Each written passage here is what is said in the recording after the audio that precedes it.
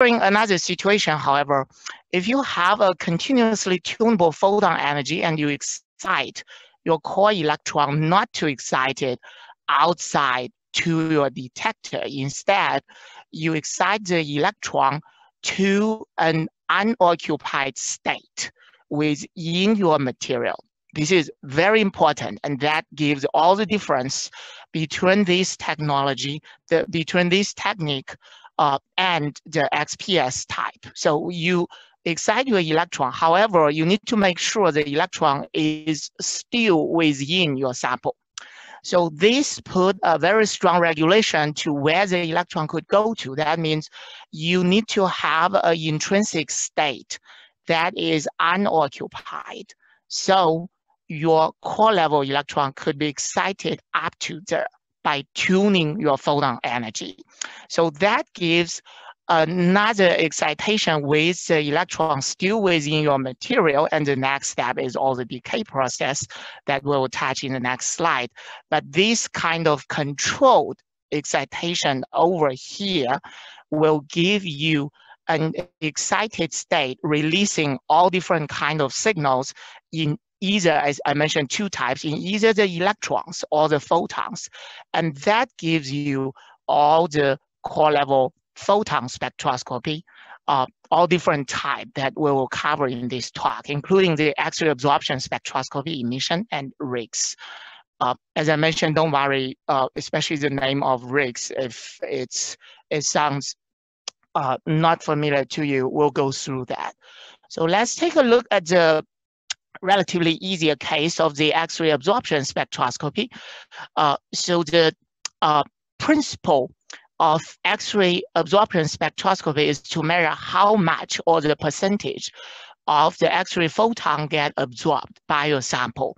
And that gives you the so-called absorption coefficient. And that is supposed to be your signal you try to detect. So the most straightforward way, of course, is if you have 100 photon coming in, for example, and then you have 50 left picked up by your detector after penetrating through your sample.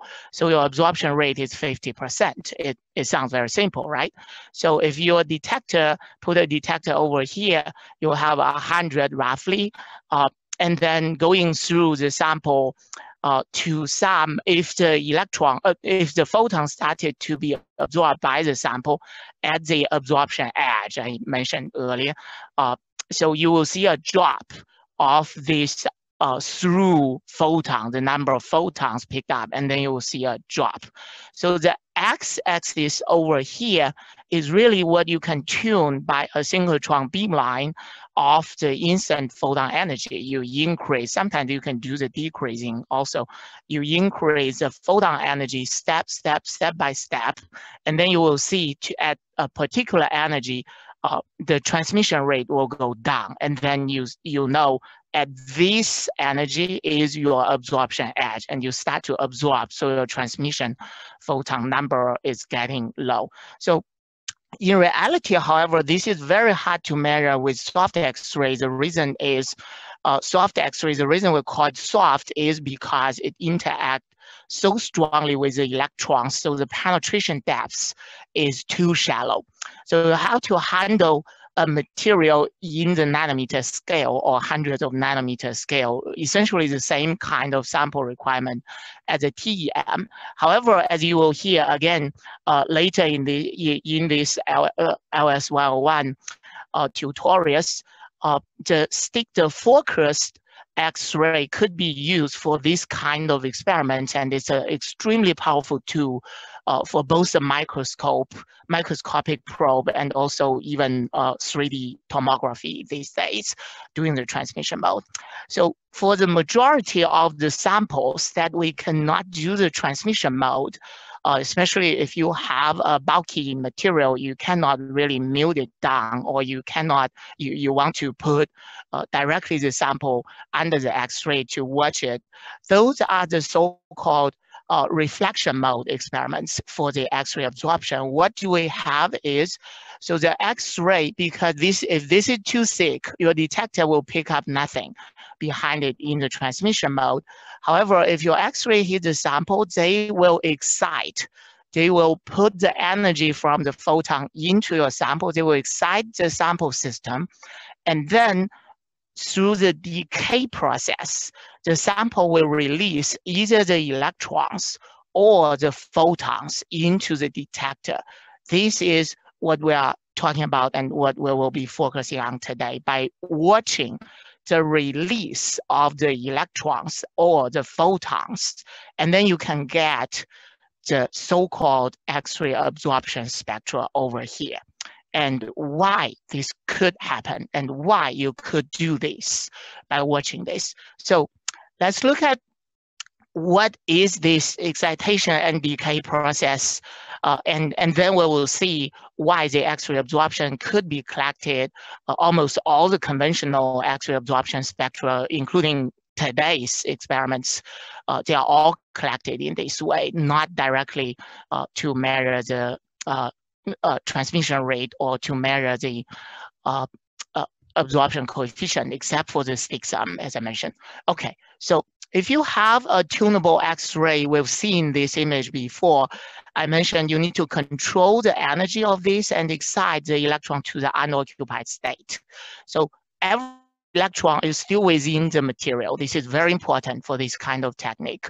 So after the excitation, your system goes into the so-called excited state. And this is obviously not stable because you have an empty state over here. All those higher energy electrons, they try to relax back to the core. This is called core hole after you excite the core electron, right? So the decay process could release either the electrons or the photons because they can decay and release the energy to the outer shell electron, and the electron absorb the energy, jump out to the outside detector, the orgy electron. Or when the decay happens, you can have a photon directly emitted out. If your instant photon is X-ray, excite from here to the blue state over here. If this is in the X-ray range, your released photon will also be in the X-ray range.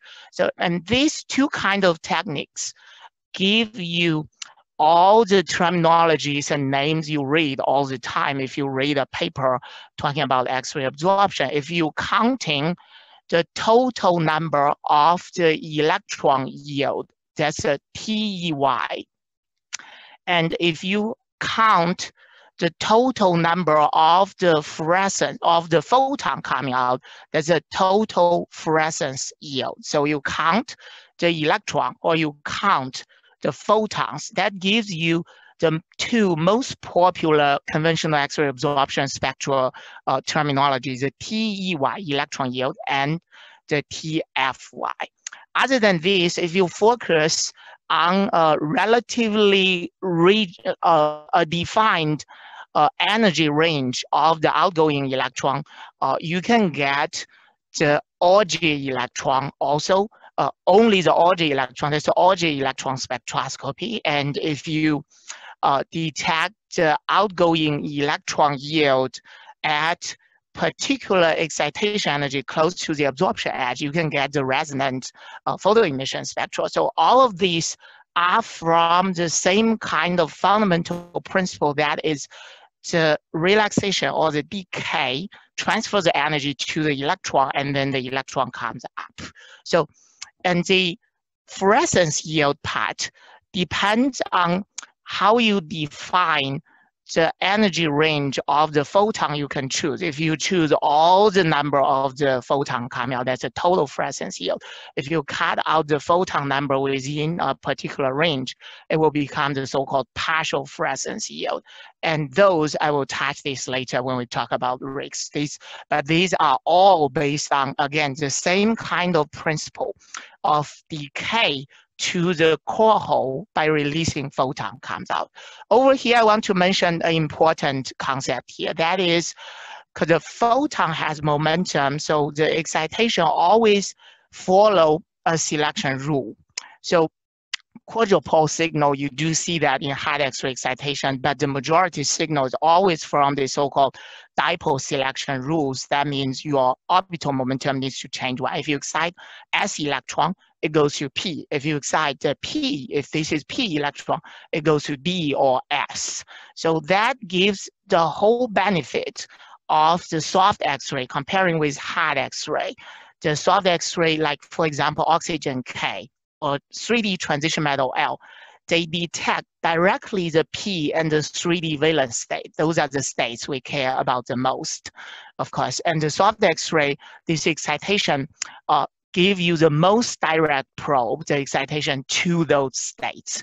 And I want to emphasize again, for the X-ray absorption spectrum, what we collect is a total number of this emitted particle, either electron or the photon. We don't care what is the energy or what is the photon energy of this outgoing particle. If we do care, that becomes all the different kind of spectroscopy. The reason we want to collect all of those is we have a strong assumption that is the more particle comes out means the more photon get absorbed, because the more photon get absorbed, you generate more core hole, and then the decay will be more and released particle will be more. So you can tell the assumption is very strong, and they are more or less true for the electron yield, but they are often not true for the fluorescence yield. That goes to a more detailed discussion on the so-called fluorescence distortion. That's a more complicated technical issue I'm not going to talk about here.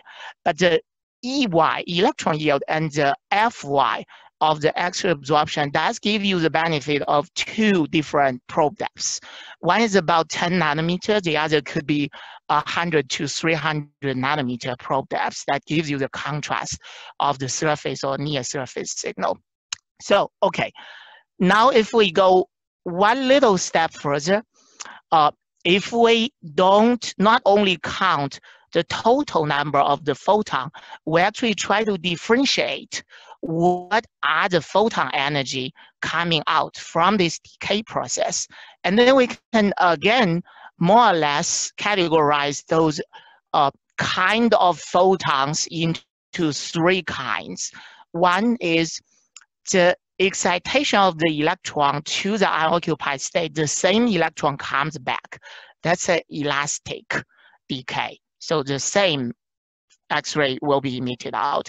And the other kind is if you have the valence electron state, the red color valence occupied state, decay back, you will get the so-called X-ray emission spectroscopy from the from this occupied valence state electron decay.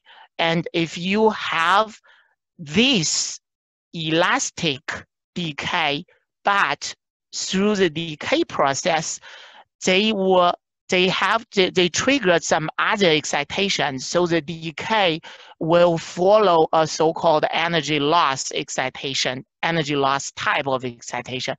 That's what we call the resonant inelastic X-ray scattering. Well, I'll give you a much better explanation in a dedicated slide. So, but what I'm showing here is in general, if you count the total number of the particles coming out, that gives you the X-ray absorption spectroscopy.